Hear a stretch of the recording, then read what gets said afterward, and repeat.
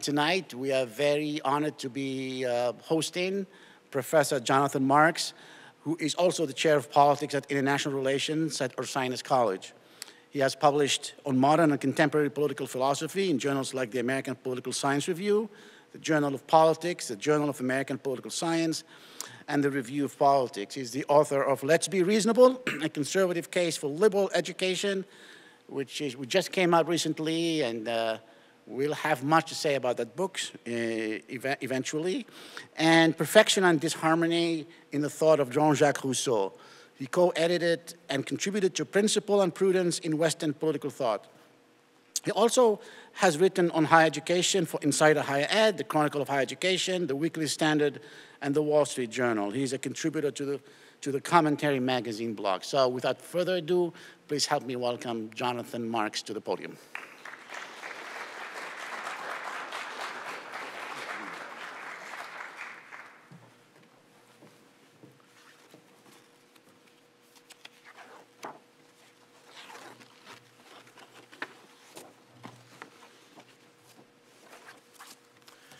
Well, good evening. Thank you all for coming. I know there are some students here who have been subjected to my work, so I hope I can talk to some of them after the talk, see what they thought. Hope we'll get some questions. I want to thank Anouar. I want to thank Lucille, Neil, others who have put this event together.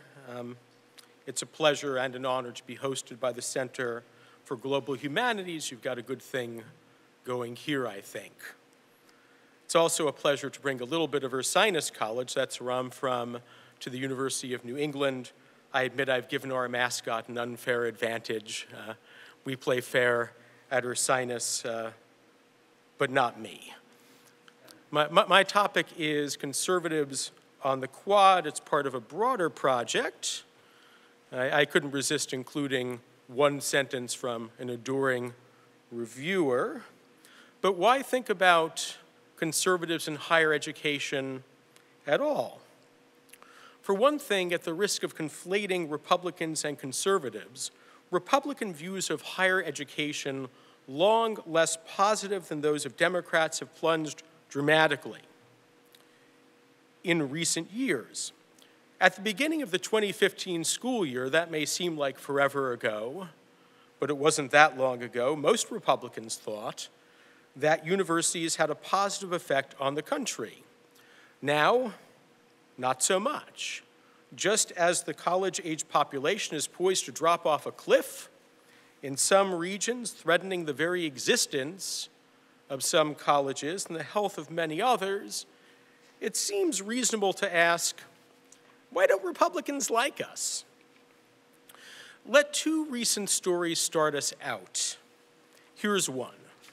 In Constructing Campus Craziness, good title, Donald Moynihan, Georgetown, Political Science, tells how a few lines in a professor's syllabus ripped out of context made their way from a Facebook post to College Fix, your daily dose of right-minded news, from there to a Wisconsin legislator who wrote, published, and shared a letter accusing the professor of hyper-partisanship, over to Breitbart with over 5 million followers on Facebook, to the even more popular Fox News and the king himself, Tucker Carlson, who declared that all the dumb kids wind up teaching at the University of Wisconsin.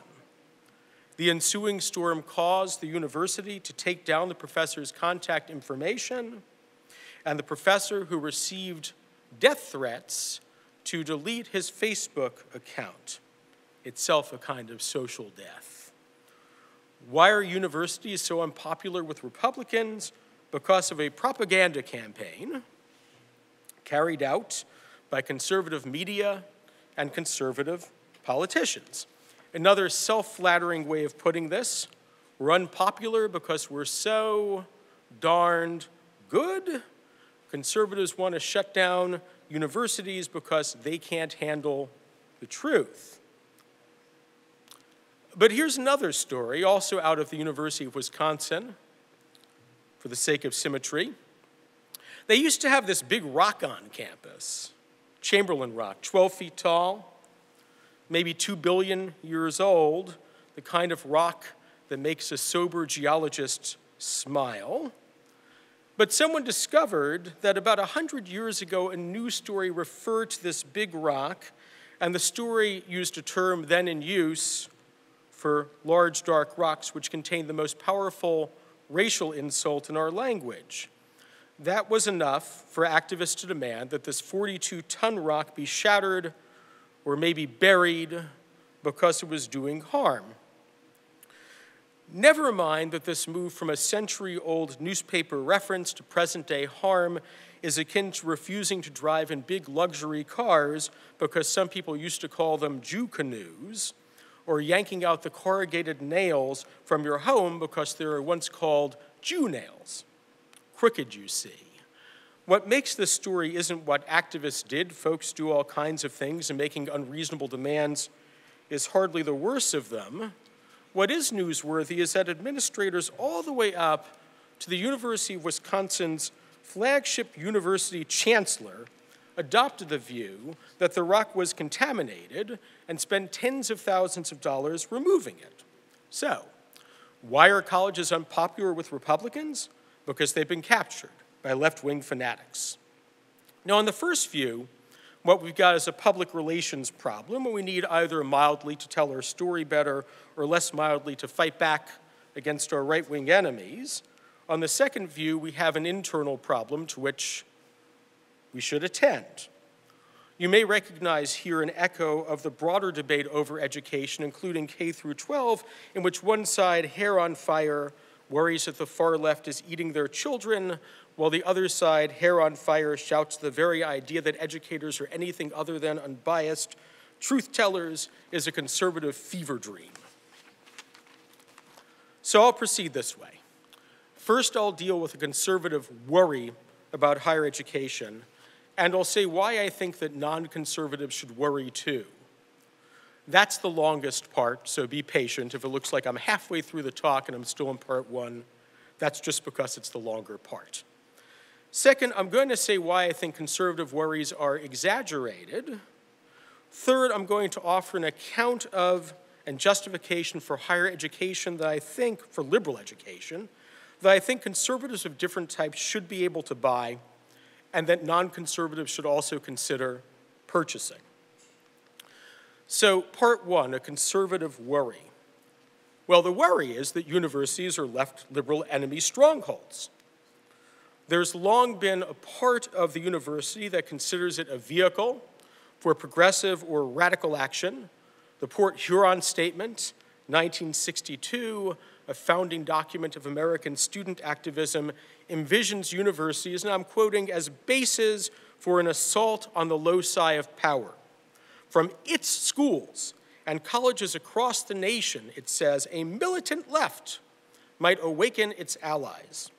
Sunaina Myra, an activist for the Boycott Israel movement, echoed that language not long ago when she said that the academic wing of the boycott movement is part of larger efforts by scholars to transform the university into a site of struggle, to challenge U.S. imperial power and its proxies. Does this part of the university run the show? No, hardly. But there are more scholars who put themselves on the far left than there were 30 years ago, and fewer conservatives. In the late 1980s to mid-1990s, self-identifying far leftists, they're in green, were around 5.5% of four-year college faculty, according to the Higher Education Research Institute Faculty Survey. Conservatives in yellow greatly outnumbered them, roughly 3-to-1.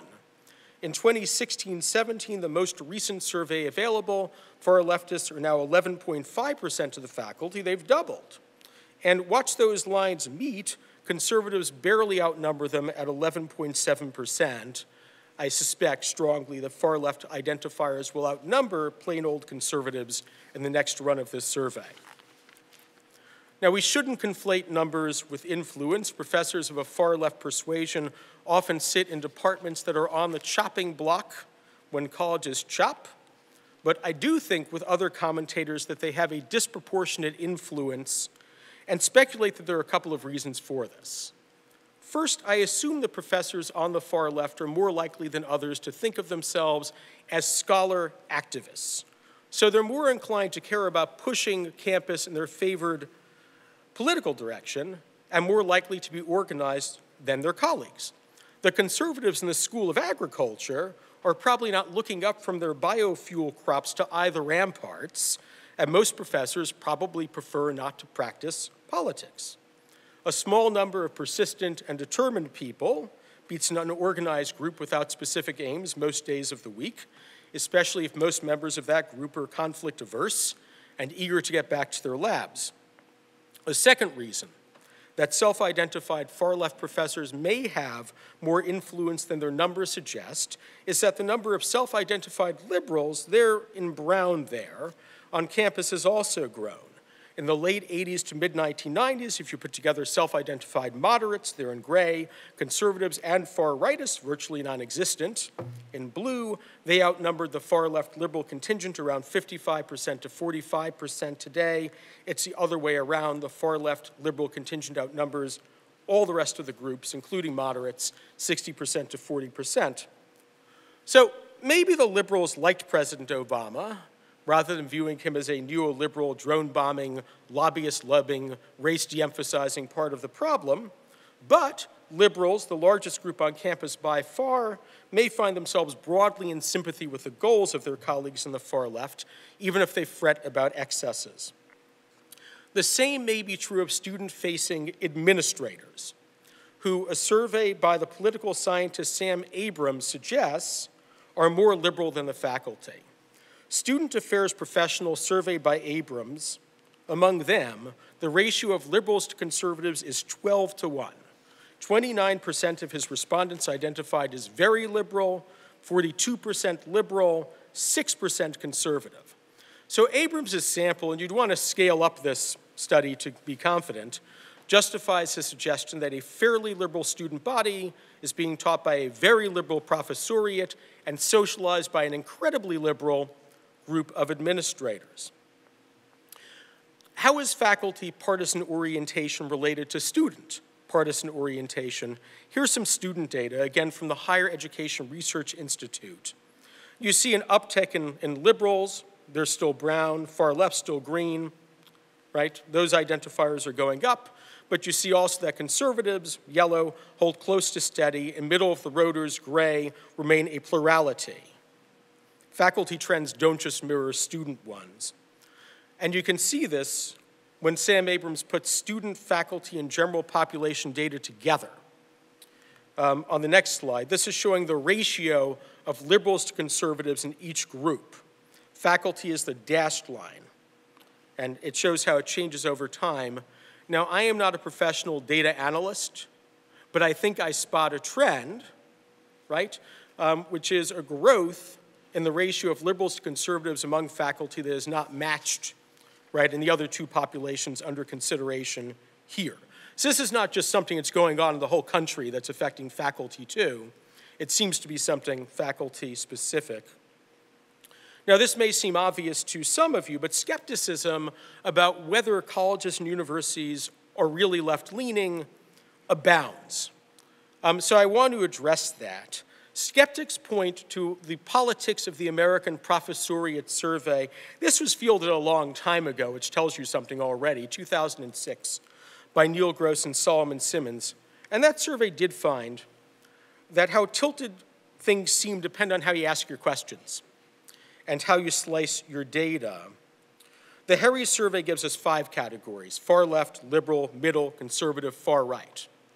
But what if we went to a 7-point scale? Then collapse those who consider themselves only slightly something or another into the moderate camp. Then moderates outnumber liberals, 46% to 44%. And that's not just tricks they're playing with categories and charts. Gross and Simmons surveyed their sample on issues and found some warrant for putting those slightlys into the moderate camp. So a lot of people point to that survey and say, well, the whole thing's made up. It's a right-wing myth. There is no left liberal lean on college campuses. But the Gross-Simmons study was directed only against exaggerations of that lean. A couple of observations. First, when you fold your slightly conservatives into the moderates, you eliminate more than half of your conservatives. Most conservatives in the Gross-Simmons survey were only slightly conservative. So although Gross and Simmons make academia look somewhat less liberal than others did, they also make it look even less conservative than others did. And they jack up the ratio, actually, of liberals to conservatives from less than 4-to-1, which is about where the Harry data was at that time, to 5-to-1. Second, and related, when you take the slightlies out of that liberal camp is now very liberal.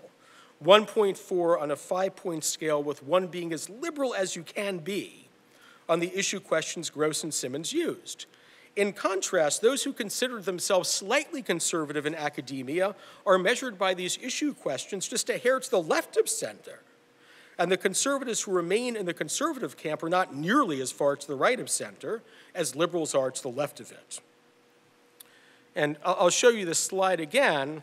Remember, the Gross-Simmons survey is fielded in 2006. That's right around when you see this big leap, right, after 2006, in the ratio of liberals to conservatives. So I'm quite sure if this survey were fielded this year, it would look a lot different. Even had it been fielded in 2010, it would have looked a lot different than it did in 2006. Gross and Simmons also give the lie to something one often hears in discussions of political diversity on campus. Some people will say, well, sure, some departments are lopsided, but what about super conservative departments, like business? Well, guess what? Gross-Simmons, by far the study most favorable to that kind of claim, found that, yeah, conservatives did outnumber liberals a bit among business professors, 25% to 21%, but that's not that far from a 1-to-1 ratio. In the social sciences, in contrast, the liberal to conservative ratio was 11-to-1. And the humanities, it was 13-to-1.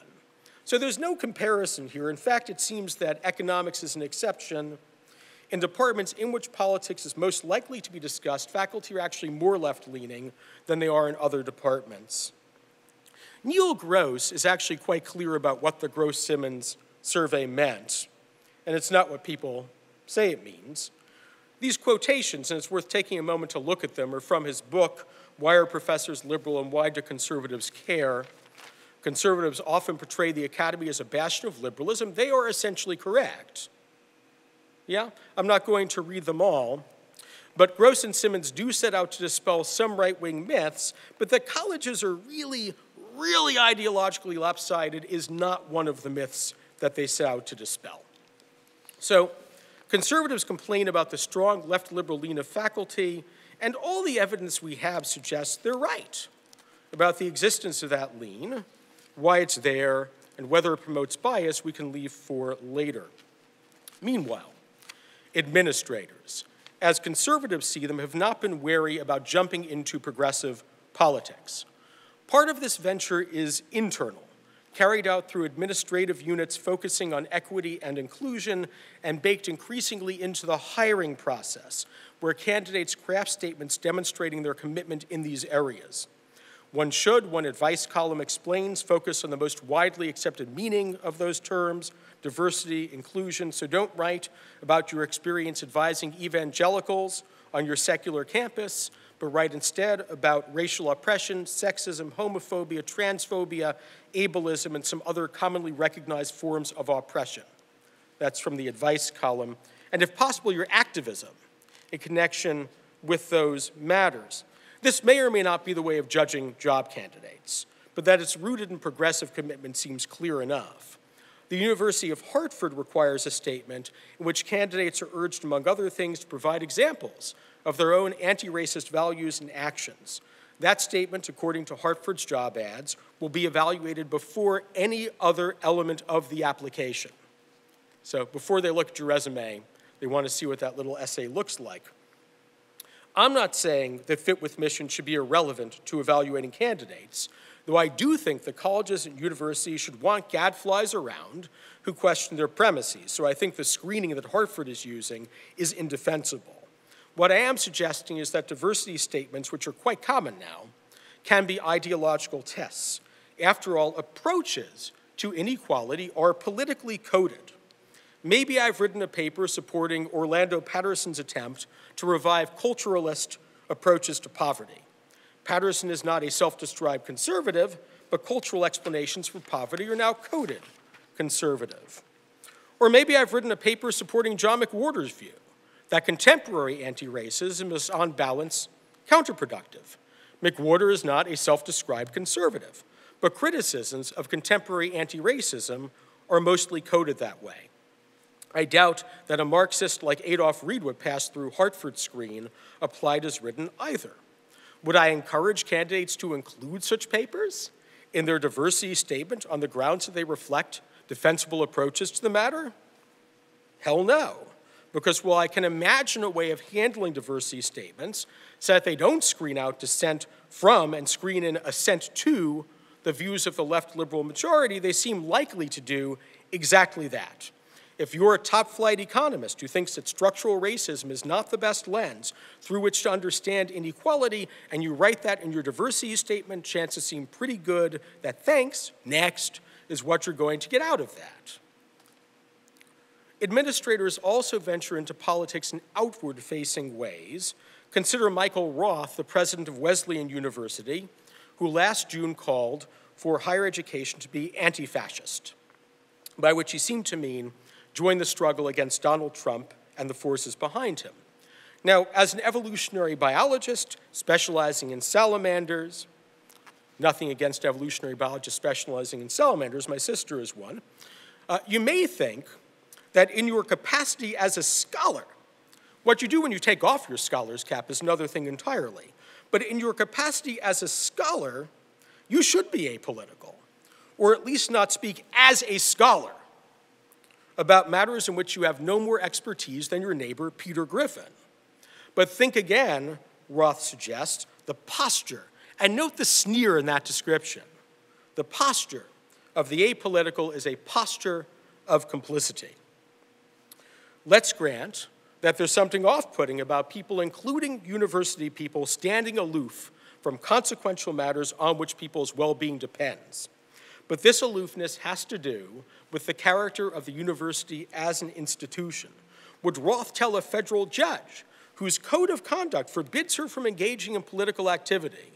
My wife clerks for a federal judge, and even as a clerk, you can't put a political sign on your lawn. Would Roth tell such a judge that the posture of the apolitical is a posture of complicity? It seems perverse to treat as objectively pro-fascist the claim that there are spheres and institutions, the rule of law and the federal judiciary, the life of the mind and the university, that should maintain their distance from politics even when politics is pressing.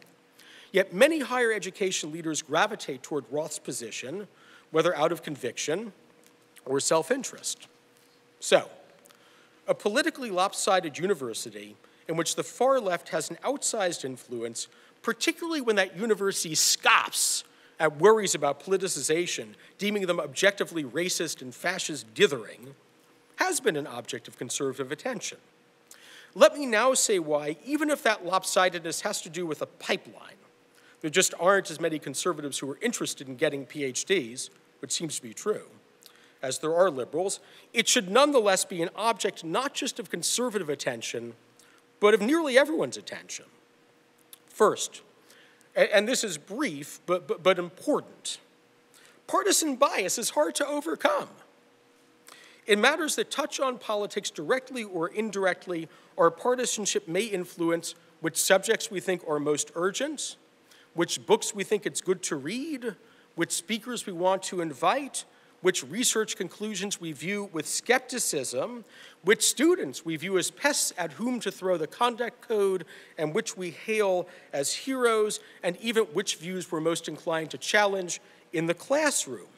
Over 80% of faculty surveyed by the Higher Education Research Institute agree, at least somewhat, that it's their goal to encourage students to become agents of social change. All right, what kind? Let me add that while direct evidence of discrimination against conservatives is lacking, there is some concerning willingness to discriminate, especially on hiring. That's the very last column of the last couple of columns of this rather complicated graph, on the basis of ideology. Liberals and conservatives are about equally likely to say explicitly, yeah, among equally qualified candidates, I'd pick the candidate who shares my political ideology. This is, note, a measure of explicit, right, not implicit bias. These are people who are asked and saying, yeah, I discriminate. Around a third, right, of conservative faculty and around a third of liberal faculty say, yeah, we do that. So they're about equally willing to discriminate, but there are a lot more liberals, as we've seen, than there are conservatives on campus. I don't want to make too much of this study, which, though it replicates in other studies, itself small, but it's suggestive. If we think in other areas that implicit bias might be playing a key role in people's actions, then why discount this evidence of non-trivial, 30%, non-trivial explicit bias?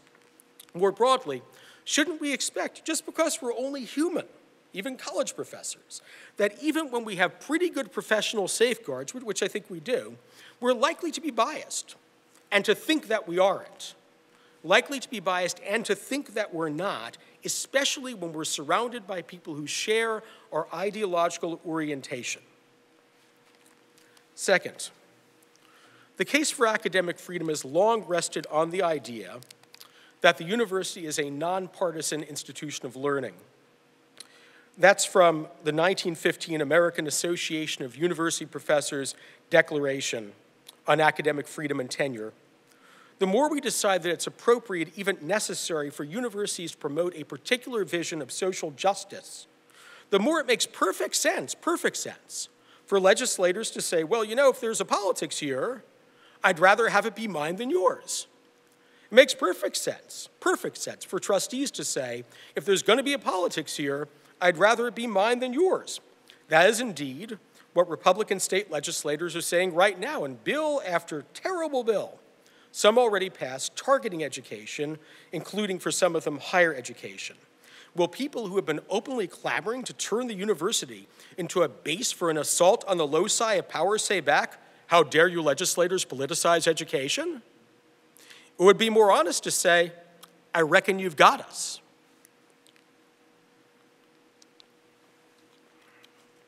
Part two, why conservative worries are exaggerated. Whether because professional safeguards still matter at universities, which I think they do, or because much of university life is not politicized, I think that's true too, or because conservatives still constitute 12% of faculty, which isn't nothing, it's not that bad on average for conservatives at universities. I'll look at two areas of concern. Concern one, conservatives are persecuted on our campuses. Indeed, as the conservative critic Heather McDonald puts it, we are in a free speech totalitarian crisis. Earlier this year, we heard from a Princeton student writing in the Conservative National Review that even mild-mannered anti-Trump George Will, he of the bow tie, was deemed too controversial to be invited to campus by a Princeton debating society. Stalin lives at Princeton, declared one conservative I've worked with. Conservatives have in effect been exorcised from academic settings, declared the student.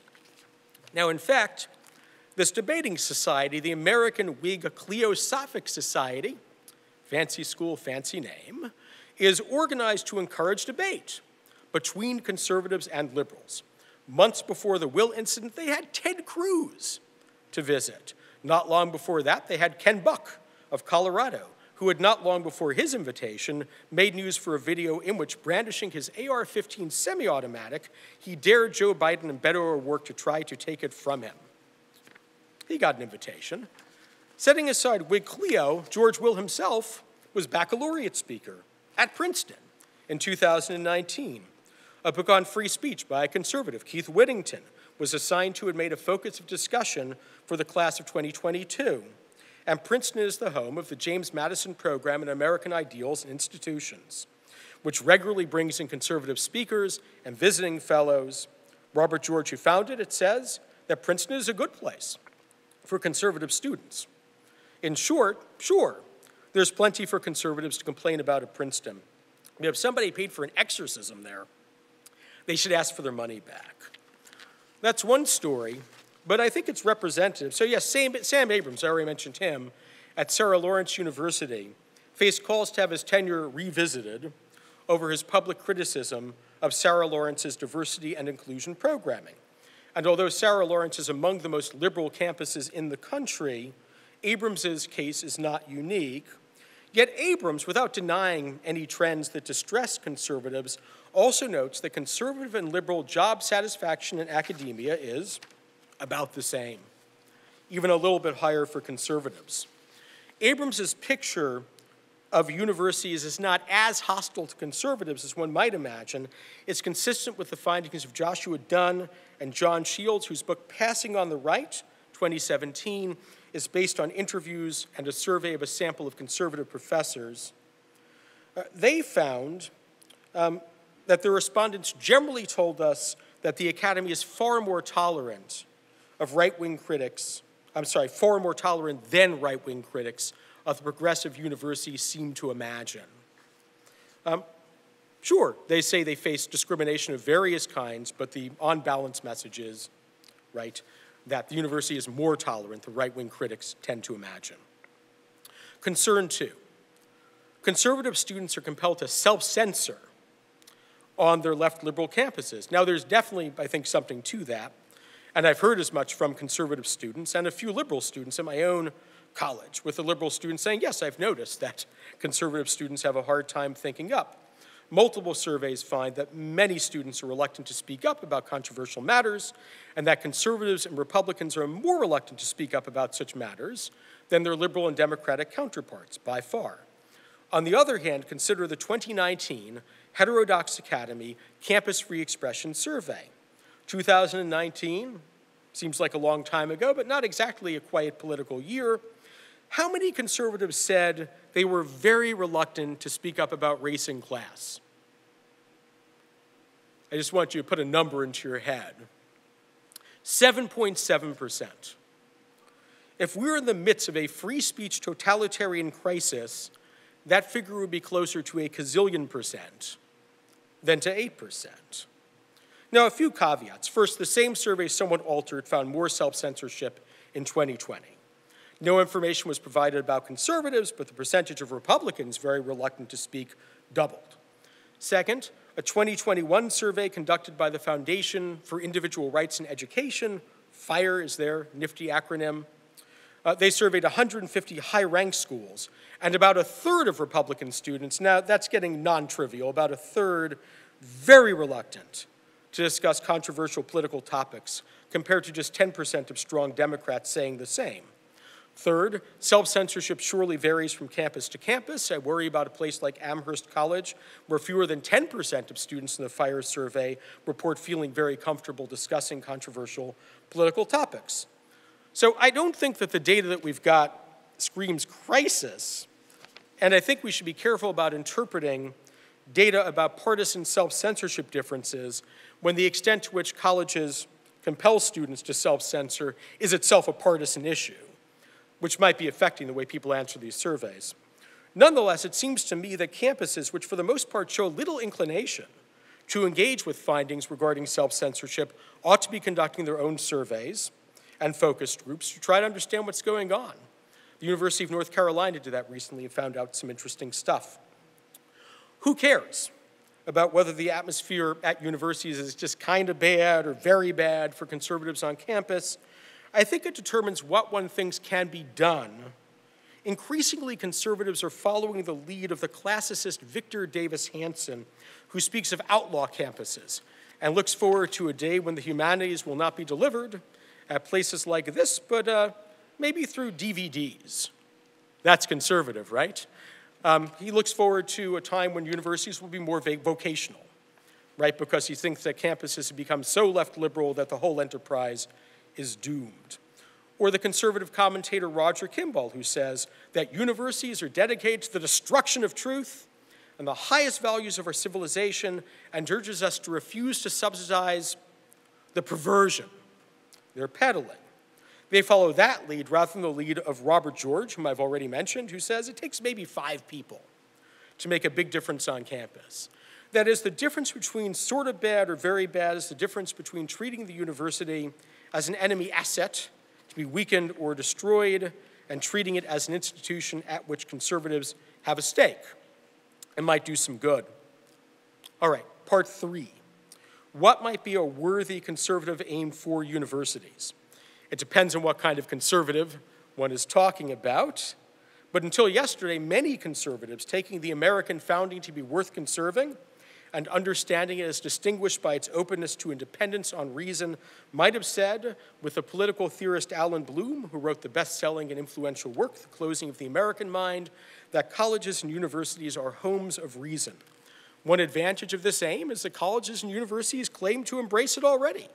Critical thinking, at least sometimes, makes it onto the lists of core values that we, aping corporations more and more, are generating at a high rate. But reasonable people are not merely possessors of a box of critical thinking tools, which shills, hyperpartisans, and BS artists often possess too, and often use with frustrating skill. Reasonable people say to themselves with the 17th century political and educational theorist John Locke that there cannot be anything so misbecoming anyone who pretends to be a rational creature as not to yield to plain reason and the conviction of clear arguments.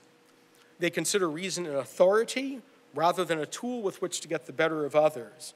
When we say with a hint of frustration sometimes, let's be reasonable, we don't mean let's review what we learned in Logic 101, but rather let's stop fooling around or puffing ourselves up or boosting our tribes and instead consider, as if it really mattered, what conclusions, if any, we can draw from what we know. This plea reflects our sense of the difference between the person Locke calls a logical chicaner, a skilled debater, and the person Locke calls the man of reason who seeks to improve his understanding. These are the two most different things in the world, Locke says. But the difference isn't notably on anybody's agenda. To adopt the shaping of reasonable people in this sense as an aim for liberal education is to confront a problem as evident in Locke's 17th century as it is now. Even those whose intelligence and capacity to detect prejudice in others cannot be doubted pick at the prejudices that mislead other men or parties as if they had none of their own. It is rare that anyone can be brought fairly, I'm still quoting Locke here, to examine his own principles. A person undisposed to question prejudices imbibed from education, party, reverence, fashion, interest, prejudices derived from miscellaneous sources, neither chosen nor understood by him, isn't free and is protected only by good fortune, a happy fit between prejudice and circumstance, from making dangerous mistakes. The learned are not immune from failing to notice that the grounds on which their reasoning rests reflects their narrow experience. Liberal education seeks to correct this narrowness. We see but in part, we know but in part, and therefore it is no wonder that we conclude not right from our partial views. The comprehensive enlargement of mind, that's what Locke calls it. That's another way of thinking of liberal education's aim, entails listening closely to the opposite arguings of talented people, showing the different sides of things, and listening closely, too, to those we think come short of us in capacity. Their experience may correct ours. It entails recognizing the limits of the science that we study, the books that we read, the ways of knowing and modes of analysis with which we're comfortable and in which we've been trained. It entails the study of old books as well as new ones, since part of our narrowness is the narrowness of time.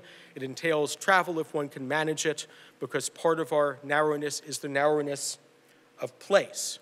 Here, many of the elements of what we think of as liberal arts education emerge from reflection on how one might overcome some of the many obstacles to being reasonable. I've already said that universities are in the critical thinking business. They're also in the reason business in this wider sense. There is still some dishonor attached here for clinging zealously to a dear argument in the face of overwhelming evidence against it, to being dogmatic, to propagandizing. All these are violations of what's called scientific conscience in the 1915 declaration I referred to before. The warning in that same document that the unparalleled freedom of scholars to set forth their conclusions rests on there being conclusions gained by a scholar's method and held in a scholar's spirit is a specialized version of the idea that the university is a community of people who are supposed to follow the evidence and arguments where they lead, and to share at least provisional standards for evaluating evidence and arguments, even in matters that can't be definitively settled. In appealing to that idea, the conservative is not appealing to something foreign to university people. For this reason, among others, and despite the long pedigree of a conservatism that appeals to Locke, one might doubt that I'm even making out a conservative case for liberal education. This reasonable person seems suspicious of unchosen obligations and ties to one's ancestors, one's children's children, to one's home, broadly conceived, that gives most lives meaning. On that view, our Lockean reasonable person, listening to opposing arguments, attending to the experience of others, reading different books, investigating different approaches, leads a life that sounds good to fancy intellectuals, to put a populist spin on this argument, but bears no relation to the lives most people live or wish to live. There are conservatives for whom Locke is a villain. Let's call these anti-liberal conservatives to distinguish them from conservatives. Let's call them liberal conservatives, for whom Locke is something of a hero. Anti-liberal conservatism is indeed not compatible with liberal education as I've been describing it, yet I think even for the anti-liberal conservative, it is a mistake to pray for the university's demise. After all, Patrick Deneen's Why Liberalism Failed to work very much in the anti-liberal spirit proposes that liberalism, while it may eventually sink under its own weight, is today entirely pervasive and triumphant, constituting a cave so dark and deep that alternatives to it cannot be imagined. Deneen himself is compelled to turn to Locke and others to try to reconstruct a political philosophy too dominant otherwise to get one's head around, to get outside of it and look and see what it is. And he turns to Greek and Roman authors to find rival philosophies. That is, Deneen turns to texts that are mainly read where? At our colleges and universities. Contrary to reports of the demise of such books, they rank very high on the Open Syllabus Project's list of books we assign to students. If colleges and universities were to practice liberal education as the shaping of reasonable people, it would still be more true for the illiberal conservative that in an ocean of progressivism, the university would be one of few islands in which one might reflect on alternatives. Even when liberal education is understood as the shaping of reasonable people, it is not, as the illiberal argument suggests, merely or primarily for the training up of intellectuals. For Locke, whose education is directed toward people of the world, one pursues enlargement of mind to whatever extent opportunity affords, because the understanding is the last resort a person, whether a scholar, a laborer, or both, has recourse to in the conduct of himself in every important matter. This proposition is not straightforward or uncontroversial, but it suggests that liberal education serves a permanent need, not a party.